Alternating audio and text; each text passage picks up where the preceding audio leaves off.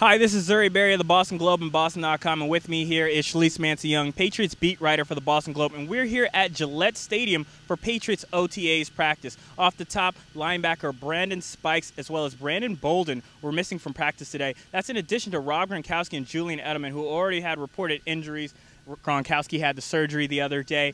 First, Shalise, what is the significance of these two players, talking about Spikes and Bolden being missing? Well, Bolden, I think, may also have an injury. You know, this is the Patriots. They're not exactly going to tell us every procedure that a player, undergoes since the season ended last year. Spikes is a little bit of an interesting case. I've actually been told that he hasn't been around the facility in a few weeks, actually no show for these OTAs. They are voluntary.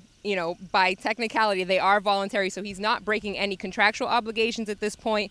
Unclear at this point why he's staying away, but obviously he hasn't showed up to this point. Okay. We also got a chance to speak to one of the new Patriots today, Danny Amendola. Here's a little bit of what he had to say. Well, now, do you notice, right away how great a passer Tom Brady is? Absolutely, yeah. I said it today. He darted me in the chest with one ball, and I was just inside my head. I was just like, wow, this guy can really wing it, and that's why he's Tom Brady.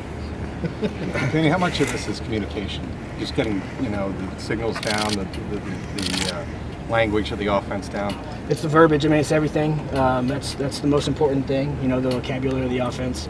I'm learning day in, day out, and studying at night and everything. And so it's a process. And second day. So I'm looking forward to the next practice and getting ready for that.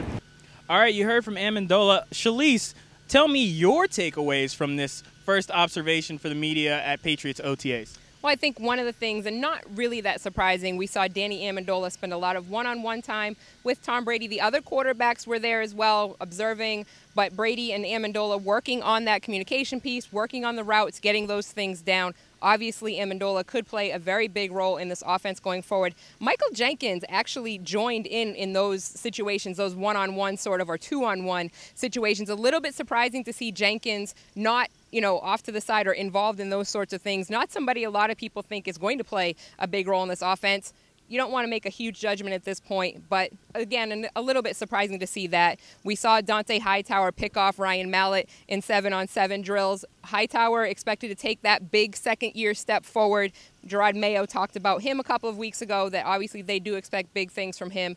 And Aqib Talib spoke afterwards about, being happy to be back here. This is a good time for the players to start getting on the same page. Obviously, he came in last year late in the season. I think he knew the basics of the defense. Now it's time for him to get into, the meat of the defense here. Okay, that should do it for us. For Shalise Manza, I'm Zuri. We'll catch you later.